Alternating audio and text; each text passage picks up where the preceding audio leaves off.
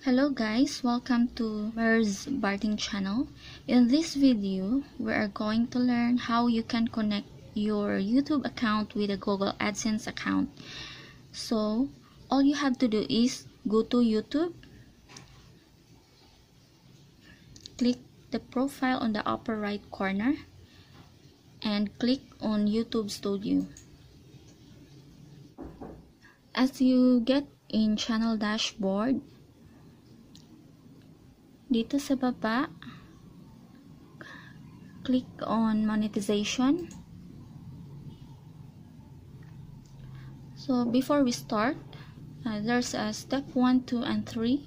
But remember guys, you will be only able to apply for Google AdSense account and connect your YouTube channel to your Google AdSense account when you reach 1,000 subscribers and 4,000 watch hours.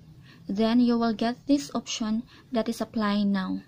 So kung makikita niyo yung apply now, start mo i-click yung apply now. Then maglabas itong step 1. As you can see, the step 1 was already done. Kasi na-realize ko na magawa na lang ako ng video. So nag-stop muna ako dito bago ako nagpunta sa step 2. Dito sa step 1, meron pong terms and conditions na if you are below 18 years old, dapat may consent sa guardian or parents.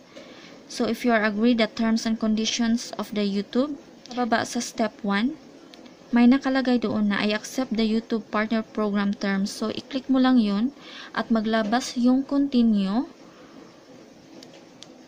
Just click the continue at mag-a-appear yung done dito. So next, step 2, not started. Click start.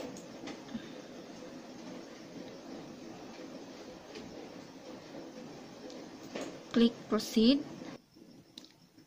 So the step 2, you will be redirected to AdSense to complete this step. You need an AdSense account to start monetizing and get paid. So you need to click here. So if you have Google AdSense account already made, just click yes to connect on it. But if you don't have, just click no.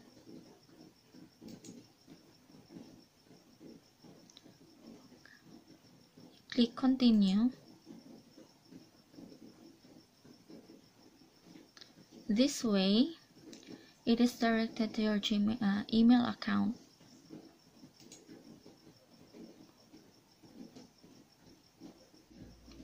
So, as you get inside here, get more out of AdSense, click yes.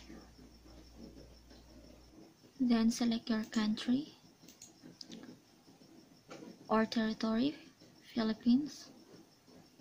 Ayan. Dito sa baba, i-click mo lang itong yes, I have read and accept the agreement. Click the create account.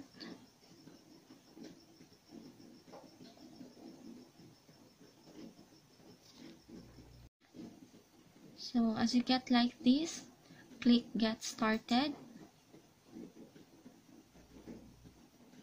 After maklik natin yung get started, so ito na po yun ang next page na may create payments profile.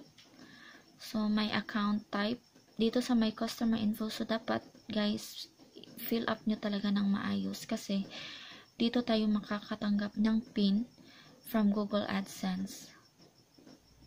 So after na ma-fill up na natin to lahat, so click submit.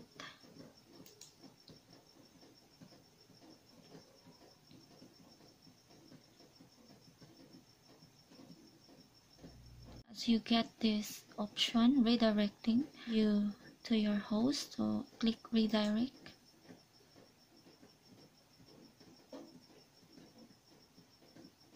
So after na-click yung redirect, so the step 2 is in progress. So it says here, your AdSense account is being created or associated. The approval and association process can take up to several days. So, yung iba guys, sabi nila 2 days daw na-approve na yung yung pag-apply nila sa Google AdSense, but it normally takes 7 days to 15 days, but it depends on what category. So the step 3, not started.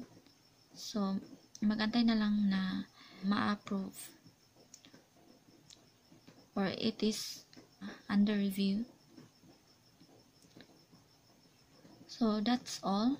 If you like this video, don't forget to like and subscribe and click the notification bell for more videos. Thank you for watching and God bless.